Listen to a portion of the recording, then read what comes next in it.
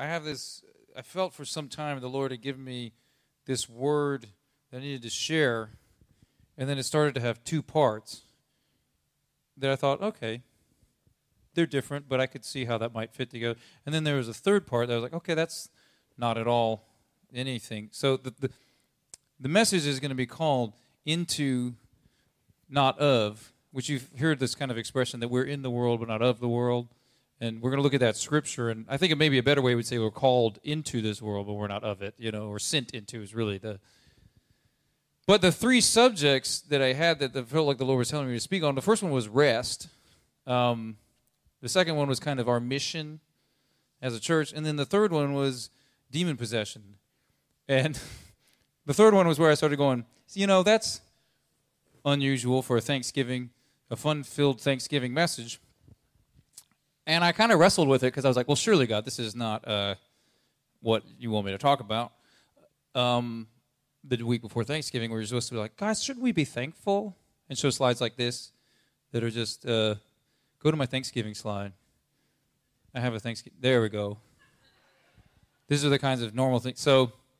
But as I prayed, finally on Friday, it all clicked together. So what we've got here are three sort of little pieces that I'm going to hand all of them to you, okay? So it's going to be like piece one, and then we're going to do that, and then piece two, and we're going to do that, and then piece three, and you're going to see how they all fit together and kind of start to apply to really less Thanksgiving as a holiday, which Thanksgiving is awesome. I think it's probably, as a holiday, one of my favorites.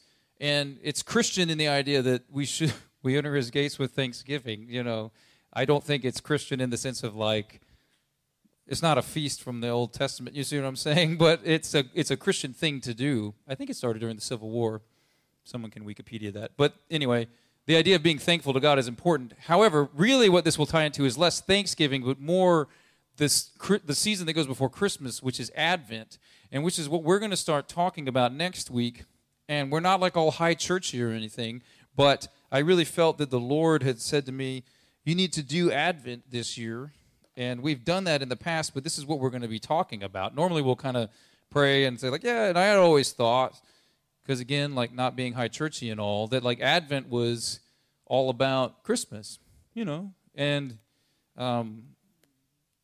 it's kind of not. It is, but it's the season that goes before Christmas, and it's about the second coming of Jesus, and I know Jeff's probably watching this going, you knew this. I did know that, but the extent to which that was the case, I didn't know. As I've been reading about it, that like we have these like, we're going to light a candle every week. And the first one's the candle of hope, which is like, well, that's good. And then it's like peace and joy and all this kind of stuff. Well, the original version of it that started in the Middle Ages, the first candle was the candle of, I think, death was the first one.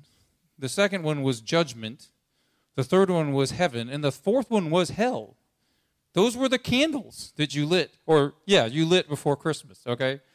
And what it was supposed to cause people to think about was the condition of humanity without God breaking in. Kind of trying to put you in this mindset of how much we need Jesus, okay? So these three things are going to fit together, not really around Thanksgiving, but more around a pre-Advent message, okay? So subject one, rest. This is something that I felt like God started sharing with me. So we're going to call this first part rest, or y'all do too much. And by y'all, I mean all of us. This was first something that felt like the Lord was sharing to me. This scripture reference here is, if you look it up, you'll see that's just where you find the 10 Commandments. It dawned on me one day, since my wife and I always kind of struggle on the Mary and Martha side of things. We struggle on the Martha side. We kind of get things done. We're going to get things done. I know you think, well, you're a worship leader, so you're a Mary person. I was like, maybe, but I struggle on the work thing. And then we moved here, like we live on the property, and it's like, they're like, when do you not work? And you're like, I don't know. I kind of described it being like a lighthouse keeper. It's like, there's always something to do, and, so you end up kind of like, when do you rest? You're like, yeah, I mean, it happens. And then all of a sudden I felt this very strong conviction from God, because being a person whose mind is about not resting, you can end up justifying all this busyness, okay? And so I felt the Lord speak to me very strongly, and he said, you don't rest. This is not a sign of how strong you are. This is a sign of a lack of faith. And I was like, And this was in prayer. I felt that the Lord said this to me. And so I started thinking about that. And then I felt led to go look at the 10 Commandments, because I felt like God was, he's like, I gave a list of 10 commandments. There's 10 of them. And I'll give you some of the short stuff at the end where it says, you shall not murder. That's one of them. You shall not commit adultery. You shall not steal. So the first 4 you see here, I am the Lord your God who brought you out of Egypt, the land of slavery. You shall have no other gods before me. We talked about this just recently. So this is God talking about himself. He's like, let me set some things straight. I'm the guy who took you out of Egypt, and you're not going to have any other gods before me. That's number 1. You shall not make yourself an image of anything on heaven. So he's like saying, don't make any idols. That's number 2. Then he's like, you shall not misuse my name. So you got several here in a row about God himself. He's like, let me just make a few things clear first off. I'm talking about me, Then he moves on to stuff for us, Remember the Sabbath day and keep it holy. And then it keeps on going. Like, there's like a whole paragraph of like, this is what I mean by that. And what God, I felt like he was saying, he's like, this is not like because you just need it. This is what I want. And then, like I said, it's listed right alongside honoring your father and mother. And then you shall not murder. That was the one that really got me. I felt like I was like, if I'm going to make a list of how to live, and one of them is don't murder people, which we would all agree, I think, is a good rule, that on par with that, God's like, you need to keep the Sabbath day holy. And I think that just because I'm a 21st century American person, that maybe that one I could skip. But if you said, well, I want to just start murdering people, you might be like, I have a problem with you being a pastor who thinks you can just murder people or commit adultery or just steal, So I was like, you have to really start to see this in the context of that's how God feels about it. And the other ones are all about him, like, don't mess with that. You see what I'm saying? So as I was thinking this, I was like, gosh, Lord, that this is a big deal to you, and it's not a big deal to me. I'm probably the one who's wrong in that equation. That's just a little tidbit. That's pastoral tidbit for the rest of you. If you run into something that you think that God doesn't or God thinks that you don't, you're the one who's wrong. But I was thinking this, and then I was like, okay, I'll start doing this. And I found it really hard, okay? Because, okay, we're almost going to do this. And then it would, And then if you've been in one of our house churches this fall, most of our groups have been going through a book called Emotionally Healthy Spirituality. And all of a sudden we ran into, so I was already dealing with this with God, or God was dealing with me. Then I ran into this chapter. The whole chapter is about Sabbath. The premise of this book, just so you know, because you can pick it up and read it on your own time. And you might find it both at the same time kind of simple in the way he approaches things and extremely revealing. Like my wife and I, who I would consider ourselves, pastorally advanced, I guess. I mean, it's kind of what we do. You think, we've probably sorted through marriage things pretty good. And then all of a sudden we're reading this book, and it's really simple. And he's not even saying anything you haven't, you could probably write the book yourself. You see what I'm saying? And then I go, oh, crap. This is not working at all. That's exactly what we do the whole time. And I'm like, why are we not seeing this? And then, so this is kind of how this book is. And so when he started talking about Sabbath, I was like, well, here we are. I was already primed for this. Like, what you got? So the book's called Emotionally Healthy Spirituality. The premise is you can't be spiritually deep and emotionally unhealthy. Those two things, they're not exactly synonyms, but they're so close they don't exist in a separate state. So if you think I'm spiritually deep, but I hate all these people, you're not. And this book will help you figure that out. I mean, and it's not like a judgment. This is how we are. We can get in communities where you think you can do that. This guy who wrote it was in one, and then he realized, oh, I'm not, when his wife said, I want to go to a different church. But you should read it. It's interesting. But he talks about how our culture and how Israelites were when they get this instruction, they'd been in bondage for 400 years as slaves with no time off ever. And then all of a sudden, God's giving them a list of things, how I want you to live. And a lot of these things are specifically worded to say, you're not Egyptian anymore. You're not there anymore. I'm God, not them. I'm this, not that. And we talked about how immediately he comes down and there's a golden calf, which was something they worshipped in Egypt and all that kind of stuff. He's saying these things on purpose. And then right in the middle of that, he's like, remember my Sabbath day and keep it holy. So if you were a person who's not had any rest for 400 years, or like my friend over here has been in ministry for many years, to hear one of his main instructions is you need to rest on a day, because I think it's a big deal. That would ring a certain way in your ears. And it also is a sign of Israel's liberation from Egypt, and then it's God who did it. It reminds us we are more than what we do, and we are not loved because of what we do. I'm just kind of skimming through some of the notes from that book. And then he has a quote from Eugene Peterson, who's the person who's written the other book that we're reading this month. Sabbath is not primarily about us or how it benefits us. It is about God and how God forms us. I do not see any way out of it. If we're going to live appropriately in the creation, we must keep Sabbath. Okay? I meant to make a slide for this, but he gave 4 principles of things you can do. Let's make it a little practical. I do not have this on a slide, so you're just going to have to write these down. He recommends that you stop. That's number 1. Plan, stop. You have to actually try. You have to plan this. Like, stop doing things on this Sabbath day. Which is hard because you're not going to be done with everything, but you still have to say, I'm going to stop.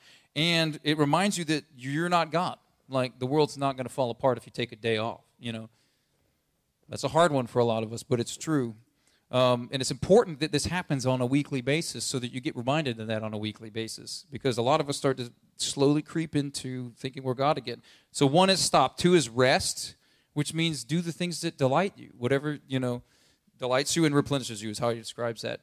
3 is delight, which means focus on good things. And he talked about in the book how he remembers when he was starting to celebrate Sabbath, he actually went into a McDonald's and was washing his hands, and it was a cold day, and he remembers thinking the warm water on his hands was such a blessing. And he was like, I wouldn't have noticed this before, but he was like, warm McDonald's water. And then 4 is contemplate, which means contemplating God in our lives and all this kind of thing. So the thing is, I said, rest. Y'all do too much. Part of what we need to do is do less, but while we're doing less, we need to prioritize the right things. And y'all already know this, so I'm not going to have to beat this horse or anything. So I want to say that I believe as the pastor of this church to this community that this is something God is saying to all of us. We need to rest, and it's right to rest, and doing more stuff so you seem more spiritual is wrong. Is that an okay word to do? It's wrong. You're not proving anything to anybody. You're just stressing everybody out. We all need to rest. And God has put this in one of the 10 commandments, so it's a big deal. That's point 1. Point 2, mission. This is where we get the title for this message, into not of. I'm going to read this scripture, John 17, 14 through 19. This is Jesus talking. If it's in your Bible and they do this, it's red words. He's talking about his disciples. My Bible had a heading, Jesus prays for his disciples, okay? And that's including us, okay? I have given them your word, and the world has hated them, for they are not of the world anymore, any more than I am of the world. Let's say, for they are not of the world any more than I am of the world, implying you're not, okay? My prayer is not that you take them out of the world, but that you protect them from the evil one. I need to read that again. My prayer is not that you take them out of the world, but that you protect them from the evil one. They are not of the world, even as I am not of it. Sanctify them by the truth. Your word is truth. Here's the thing. As you sent me into the world, he's praying to God. Okay, this is Jesus talking. As you sent me into the world, I have sent them into the world. For them I sanctify myself, that they too may be truly sanctified. Okay? Write this down, John 17, 14 through 19. It's part of a bigger thing. This is us as Christian people following Jesus today, as well as then when he was praying for the few disciples he had at that time. We're now part of that group, okay? There is a tendency among us to, when we have an encounter with Jesus and he transforms our lives, to want to run away from the world, okay? And if the disciples did that, none of us would be here right now. And when I say be here, I mean have salvation as something that's been given to us, okay? We cannot, as Christian people, live a life that's running away from the world. Jesus is sending us into the world, but we're not of it. So there's a couple things about that. We should know at the core of who we are that we are sent into this world. And it's into this world, okay? That's all of it. You might be a particular part of it. Your particular part might be really annoying. Like, I get it. You know what I mean? But you're sent, just like I'm sent. We're all sent. Nobody's not sent. Jesus says you're sent, just like he's sent. It's an honor to be sent. We're sent. We're not running away. We're not hiding. We're not building a little bubble for ourselves where we can control everything and everything is safe. That's not the attitude. We're sent into the world, okay? But we're not of the world. So when they act like they are, we shouldn't be shocked, okay? This is hard. I'm not saying this like, since I got this all figured out, you know. One of the things is that rest is important so that you have capacity to do this stuff, okay? If you notice, Jesus is on this mission.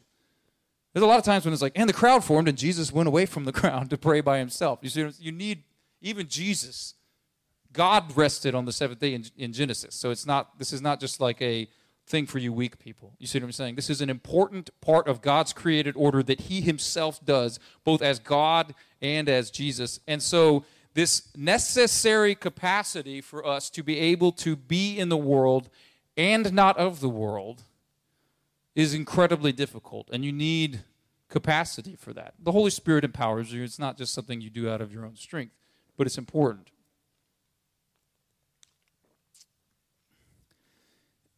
Because when you see in Matthew 28, which is a great commission, I'll just read it. I don't have a slide for it, but I'll read it. Therefore, go and make disciples of all nations, baptizing them in the name of the Father and of the Son and of the Holy Spirit, teaching them to obey everything I have commanded you. And surely I am with you always to the very end of the age. This is Jesus' great commission to all of us.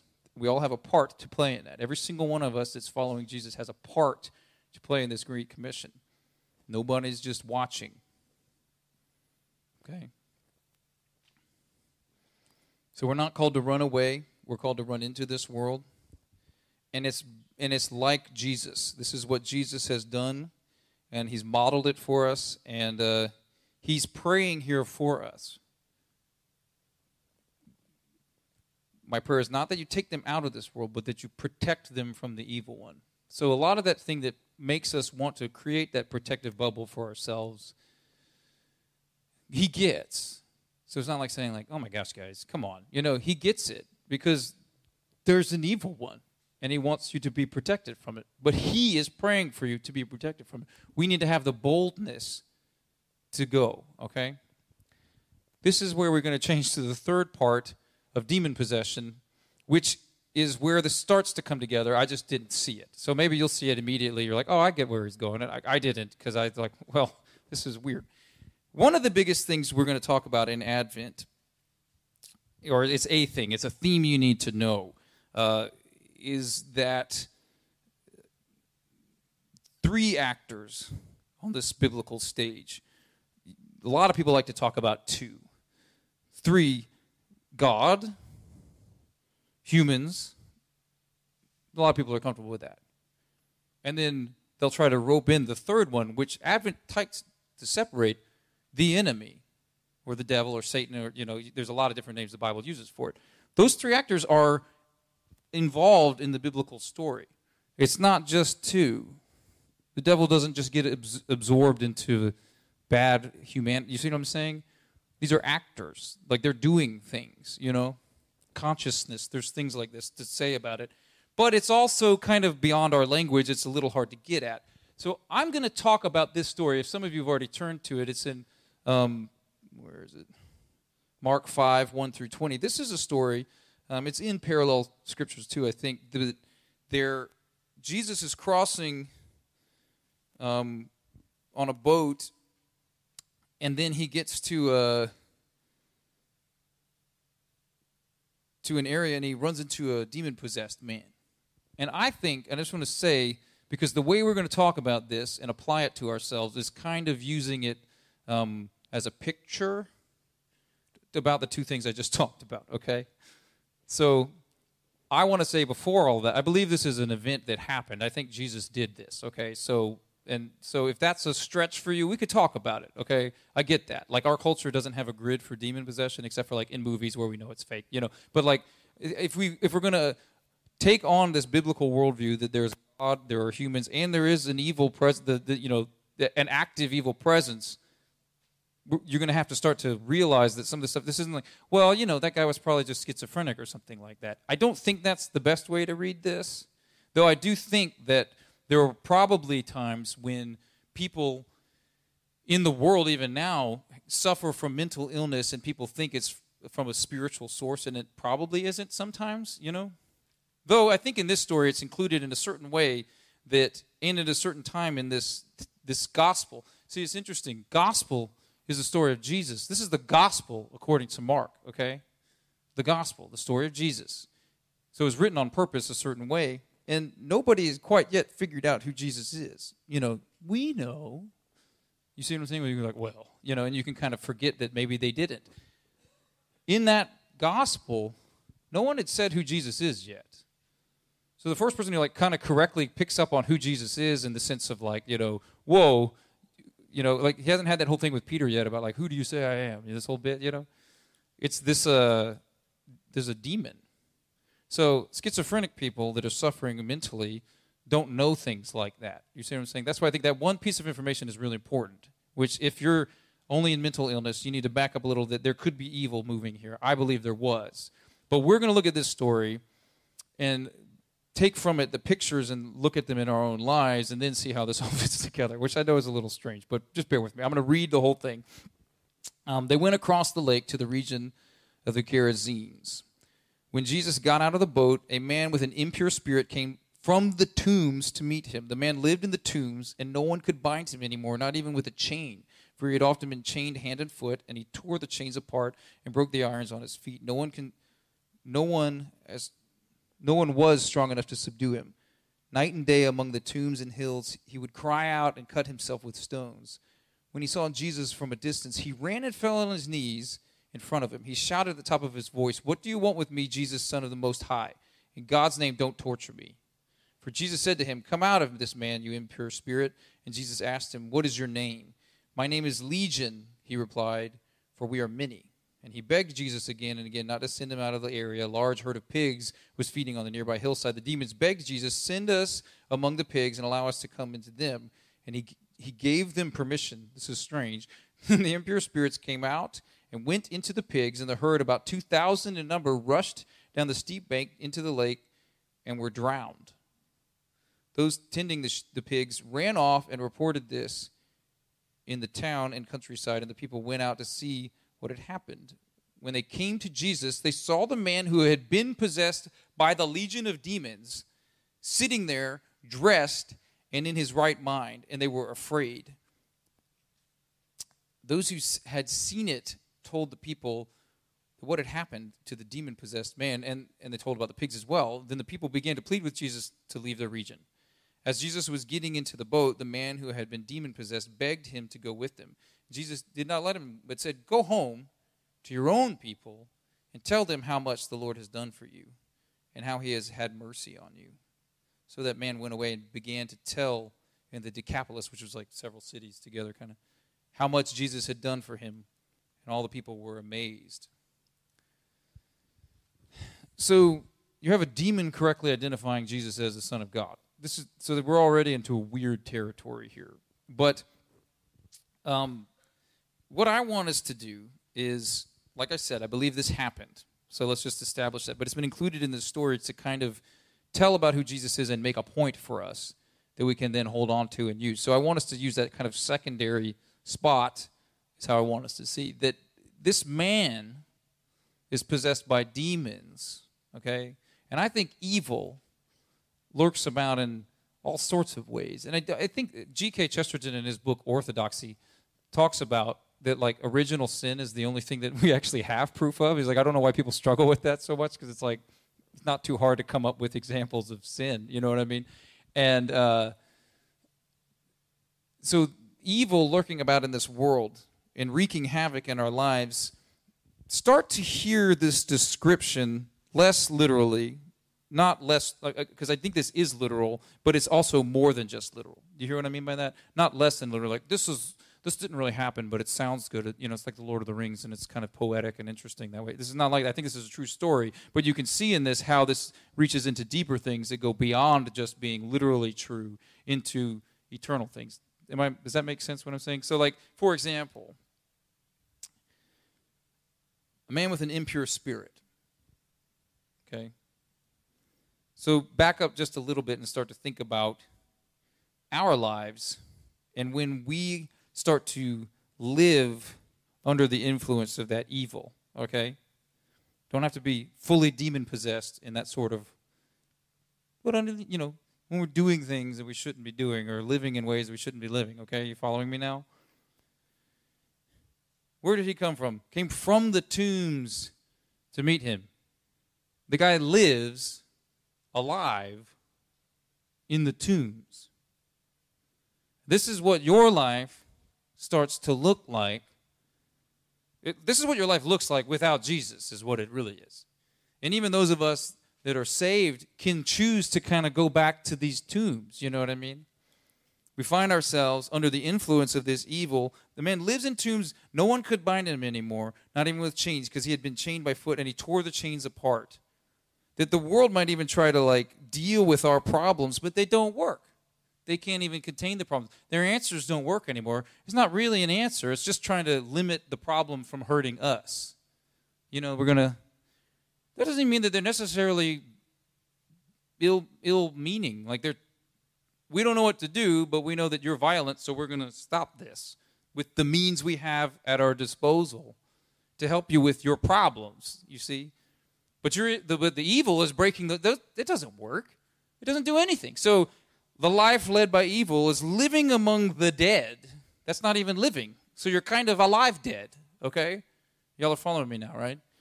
And then the world's going to go, we don't know what to do with this guy. Let's bind him up with the things we have to work with. And they don't. Able to break free, okay? No one was strong enough to subdue him. Night and day among the tombs and the hills he would cry out. So this evil life, this evil thing, which is now controlling you, leads you to, people try to help. They can't help because they don't have anything to offer, really, even though they want to help. You're scaring people, crying out. That thing is making you cry out day and night. And cutting himself with stones. So now you're hurting yourself. This thing is making you hurt yourself.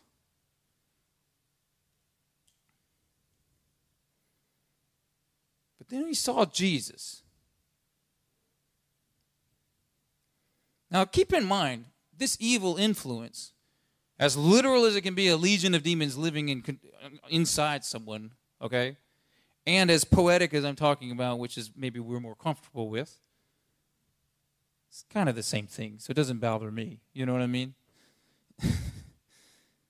That thing is afraid of Jesus. That guy isn't. But we're stuck confused now. When he comes up, there's a man, and he's kneeling before Jesus. And he's talking, but he's not the one talking. Because Jesus asks him his name. And he says, hey, what's your name? The demon tells him his name. So that demon's got so much control over him now, he can't even talk anymore. The demon makes him go before Jesus, and he's like, hey, we just sang, I bow down to the Holy One. This is the same thing this guy's doing. The reaction is actually correct. So he bows down before Jesus. They have this whole exchange, the whole pig thing. It's really interesting. And then Jesus is the only solution to this thing. This is really what I want to get to. Without Jesus, guy's done. You know what I mean? That's all of us, okay? That's the world without Jesus. Is like this guy. And the less we rely on Jesus, our lives look like this guy too. You know what I mean? And so without Jesus, you got no hope. There isn't any hope. You're living in the tombs, okay? But with Jesus, not only is it this guy's just more powerful, so it works out. You know what I mean? Which would be good enough, okay? If you're like, hey, we got the winning team, we're good, But it's so imbalanced that the guy's like, please don't torture me. See what I'm saying? He knows he can't even fight. He's done. I'm not going to say, because we don't know what that guy thought. who's stuck in this whole three-part fight. You see what I'm saying?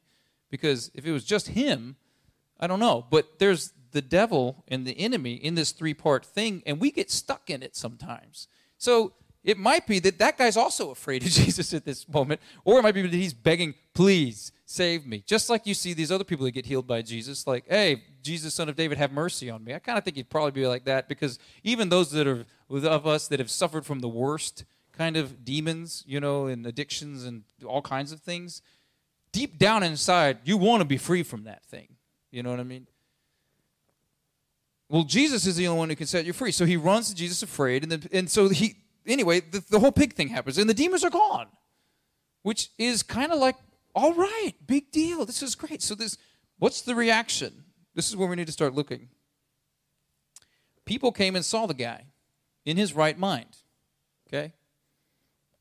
I would think, it'd be like, look at this. You know, like, all right, you know, that's awesome. You know, for so many years, you know, all this stuff you've done, you know, all this pain you've caused, it's gone, you know. That's not how they feel. They see him sitting at peace, finally at peace. They see him dressed, finally dressed like they are. I think he's normal again. And in his right mind. And their response is to ask Jesus to leave. Like, can you please leave? You know. When Jesus is, we can pasteurize the ministry of Jesus to think that we would always get it, or always like it, or always understand it, or that it's simple. We just all feel good, you know? And at the end of the day, you do, but in the moment, when you see God really change somebody, like I said, we're using this poetically. So oftentimes we can find ourselves like these guys who, when we see God setting somebody free, we have to be very careful that we don't start sending Jesus away. You see what I'm saying? Like, I don't want to be around that, you know, because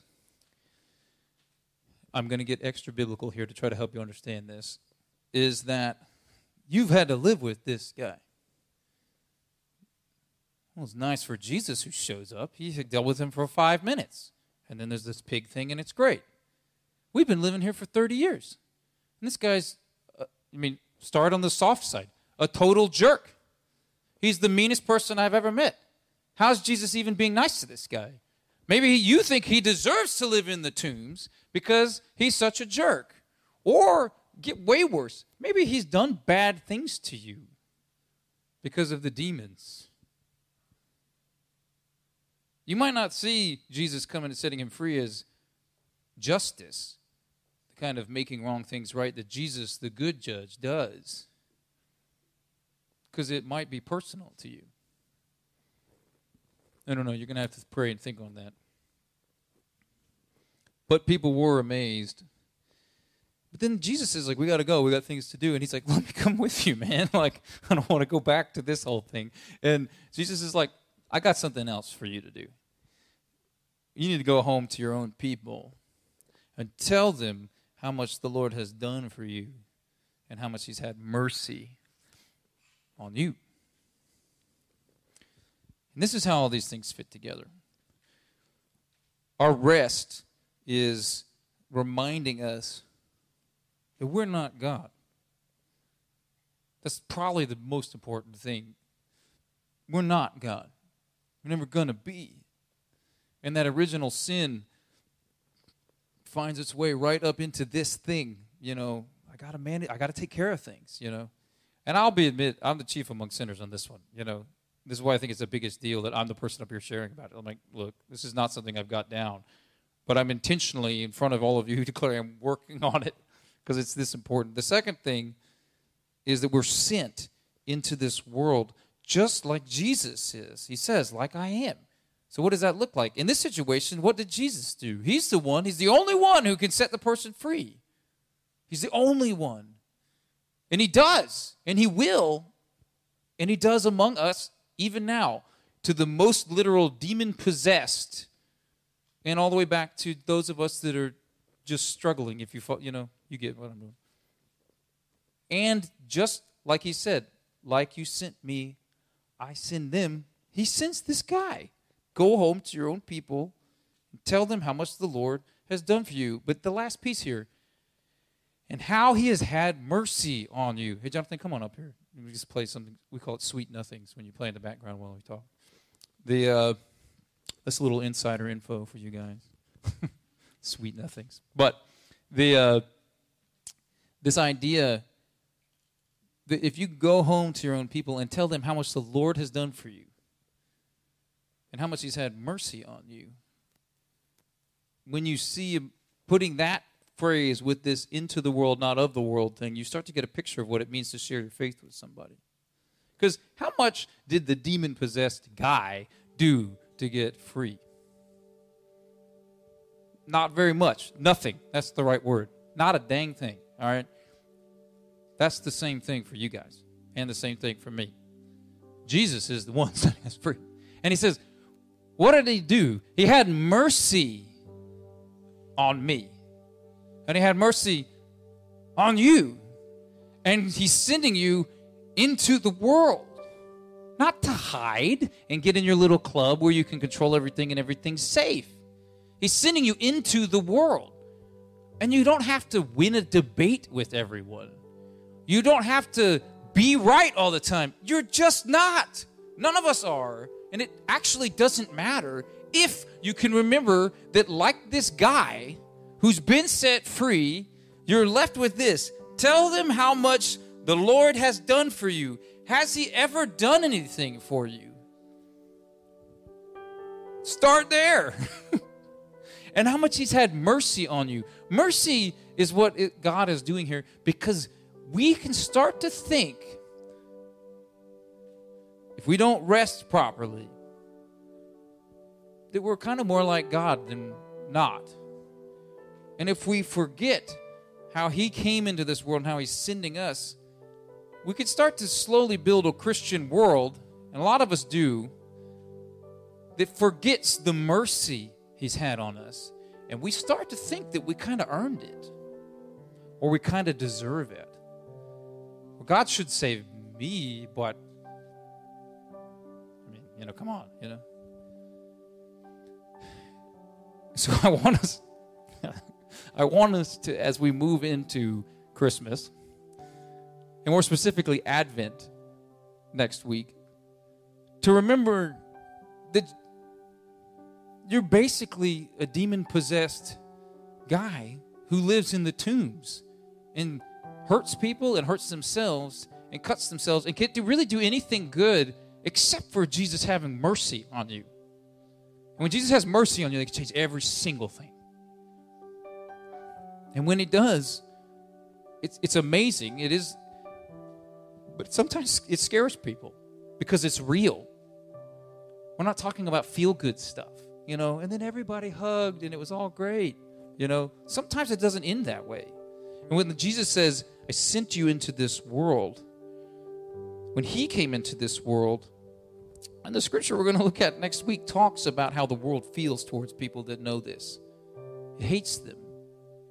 And I'm not trying to say this stuff to be like, well, let's be all serious all the time. I'm just trying to be for real. The world that we're not of anymore hates this kind of freedom.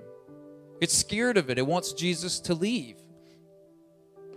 And so it's going to take us a season, and they call it Advent in the church, to really reflect on these things. And we don't want to rush through them. And we are going to, I struggled with the scripture readings. It's funny because I felt the Lord was like, do Advent. I'm like, well, that'll be easy, And like the church, like I said, we're not all old high churchy and everything, but there's like scripture readings. And so you're going to grab them and you go, yeah, we'll preach on that. And then I had kind of thought in the more hope, peace, joy, candle thing, that like, this will be great. We'll talk about the angels saw, the shepherds saw the angels and Jesus. It's great, And when you look at the scriptures, even how they've come through this pasteurized stuff in these more liberal mainline churches or whatever, they still retain the first scripture we're reading is Luke 21, which is a parallel of Matthew 24, which is intense. And then it's all about John the Baptist this is the real world that we live in, and we need to kind of wake up to that. So it's going to be a season. It's not going to be all in one moment. But I do want to say this. Remember, this rest this week is not going to just happen. You need to try to rest and not just do things. We need to find some boundaries, not just do things out of guilt and out of, pressure and all these sorts of things. And then move into these other things, But if you feel particularly connected, as we're talking about demon possession, at whatever level, okay?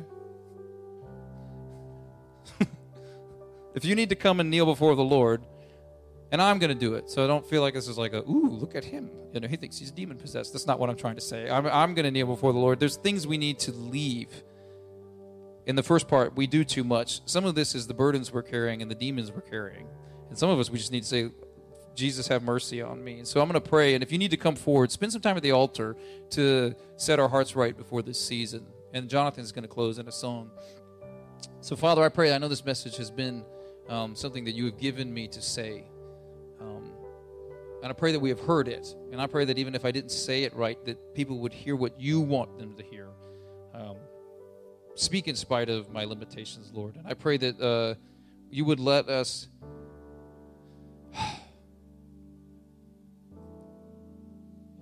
I pray that we would hear your instruction to go amongst our people and tell them of the good things you've done for us and the mercy you've had on us.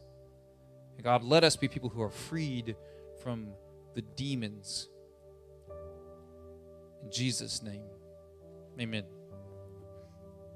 So if you need to come forward and pray, please do.